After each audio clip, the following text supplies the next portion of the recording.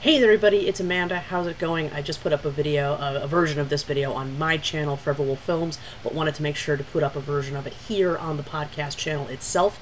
This weekend, we will be recording another episode of the podcast, this time with the friendly antinatalist, Dana, as our guest. So we are extremely excited to have the friendly antinatalist on the podcast. It'll be another sort of round table discussion episode, just like the one that we did on The Right to Die with I Doubt It. And this time around, we're gonna sort of talk about the child-free topic because Dana is in the very unique position of having been a very active member in the whole child-free world, and then migrated basically to antinatalism. So she just had a very it's a very it's a fascinating story, and I'm really excited to ask her questions to sort of get to the bottom of that.